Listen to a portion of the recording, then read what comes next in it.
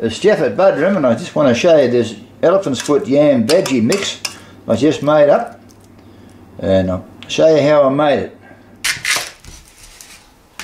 Have a look at that. Looks beautiful.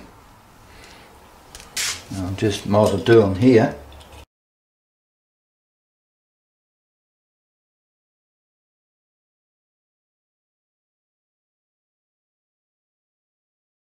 It doesn't take long to get through to the flesh. You know, you see that great big skin there, and you think it's all skin, but it's not. I'll wash all this and then cut it all up. Just cutting up into the same size you would if you were making a potato salad, I guess.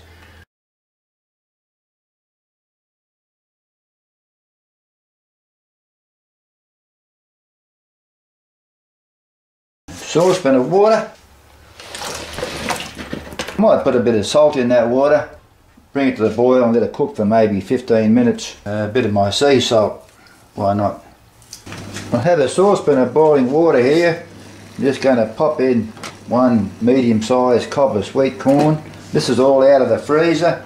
A handful of diced green mango, some chopped up green pawpaw, and also some sliced yacon. I'm going to bring this water back to the boil and then let it simmer for a little while. The next thing to do is to finely chop these young red shallots.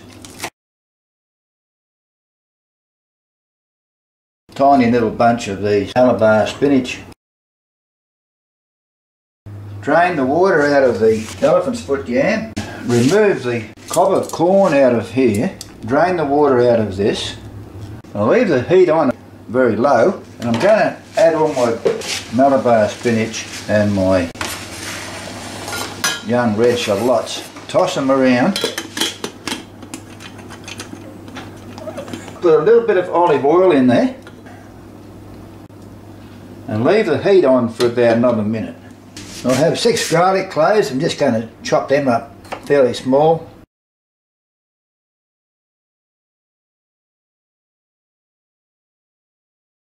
Another thing I have here is I've got a little chunk of the Chinese keys I harvested a little while back. So only a little bit. You're going to finely chop that up, put that in.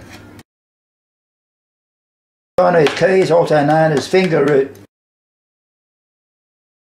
I have my turmeric there in the form of an ice block. So that's been grated. Now with the heat turned on and about a tablespoon of olive oil in this saucepan here, I'm going to put in about a tablespoon of finely minced crystallised ginger. The rest of my stuff I've prepared. I've also got 2 young red shallots that I've cut up. And put all that in there. Going to let that saute for maybe 5 minutes, that's all. I'm also going to put in about half a teaspoon of my sea salt, or a good pinch of sea salt. I'm going to add a bit of chilli to it. I have some of my ginger and chilli sauce here. It's fairly hot, so I'm just going to put a little squirt of that in there.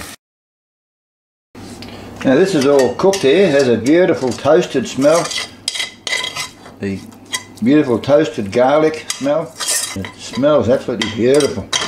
Just all I'm going to do now is just add the rest of my veggies.